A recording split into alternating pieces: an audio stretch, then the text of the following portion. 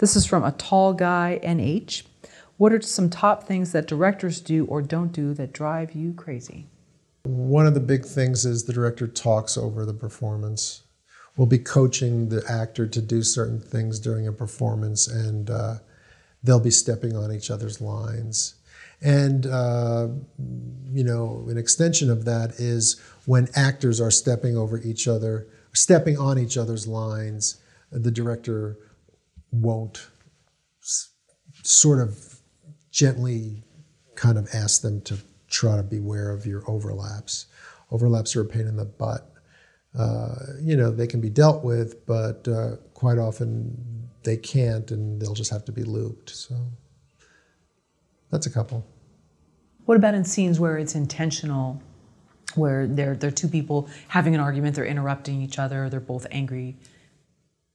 I mean, you know, again, you know, that sort of like just comes down to sort of, you know, finally finessing your dialogue edits and attaching maybe the first part of the word that's overlapped to the second part of the word that's clean on the other side.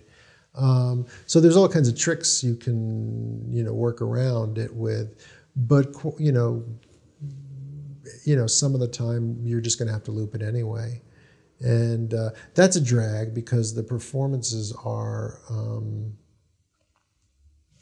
you know, unless you've got a great looper, they're usually never as good. This question is from Robert Nees. Differences in editing for single camera or multi-camera production? Well, you know, I've worked on a lot of films with multiple cameras. I've never worked on like a 3-camera comedy kind of a thing. So I can only address working with multiple cameras. I love working with multiple cameras. You know, it just gives you more choices.